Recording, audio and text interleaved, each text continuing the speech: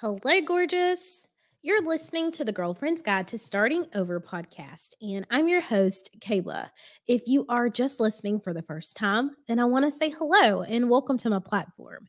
And as always, if you are a returning listener, hey, sis, welcome back. So, in today's episode, I want to talk to you guys a little bit about something that can totally help you shift your mindset. If you follow me on socials, whether it's in the Plot Twist community group or on Facebook, TikTok, Instagram, then this month we are going to be really focused on mindset changes, and we're going to end the month with a mindset makeover masterclass. It's Mindset 2.0 because I've learned so much since I taught that class a year ago. So today we're going to talk about one of my favorite things to help you shift your mindset, and that is music. So if you've known me even for just a little bit, you guys know that I am a singer. Music is literally the rhythm of my soul. Like, I love it. And so I always encourage my clients to create a playlist, whether that's on YouTube, Apple Music, if you use Spotify, no matter what, create a playlist that makes you want to move your body. A playlist that you know is going to have a positive impact on your life. Missy Elliott says, music make you lose control, right? And that's because it can impact you. We've all had music where we've been moved to tears, or we've had music where you really can't help but to dance. So whether that is Michael Jackson, whether that is Outkast, whether that's Kendrick Lamar, like whoever it is, get you a playlist together. Once you have established your playlist, I often tell my clients to create or to select an anthem. Like, what era are you in? Taylor Swift is big on that, right? She's during the Eras tour right now. She's getting ready to go overseas. But create a anthem for the era that you're in.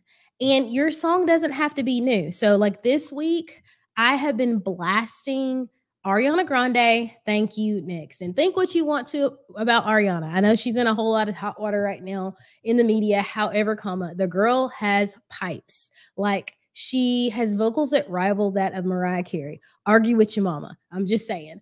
And so in Thank You, Next, basically, Ariana is singing my life story, except for that little bit at the end where she's talking about drama with her daddy. I don't know what she's talking about, girl. I ain't got that. But Ariana, she kind of chronicles a series of romantic relationships where she's kind of searching for herself in someone else. And she explains how each person has taught her something different. And instead of harboring resentment or anger or dread or all of these feelings around it, she is grateful for the lesson. So whether that was one taught me love, one taught me pain, one taught me joy, one taught me loss, like all of these things, basically she's just like, thank you, next lesson. Like, thank you, next. Thank you, next. And so that has kind of been my mentality. Like, way before I knew about Ariana Grande, I could have wallowed in slop. People say to me all the time, Kayla, it's amazing to me that you still believe in love and you still believe in marriage and you still believe in all of these things after everything you've been through. And I have just resigned to the fact that just because I had not identified it yet, just because I hadn't found it yet, didn't mean it didn't exist. It just was not in the form that I expected it or that I wanted it to be. It took, like Ariana says in the song, it took me learning to love me, learning to accept me, learning to process pain, learning to process hope, joy, learning to go through the motions of it with myself, recognize my value.